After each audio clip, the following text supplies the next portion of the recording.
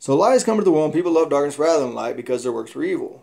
Those who have stolen, killed, and destroyed, emotionally, spiritually, even physically, want all their deeds to be kept secret, so you don't have to pay the consequences. Those who have lived in the light have peace and could care less whether people know or not. For they know that whom my Father loves, he reproves and disciplines, and they know they need to repent and turn away and be forgiven. So husbands, love your Christ-following wives, do not be harsh with them in any way. Wives, allow your Christ-following husbands to lead you to Christ and his ways where he looks to for guidance.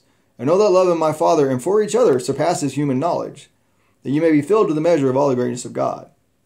I know some of you say, I know that good does not dwell in me due to my sinful nature. For I have a desire to do what is good, but not the strength or will to carry it out.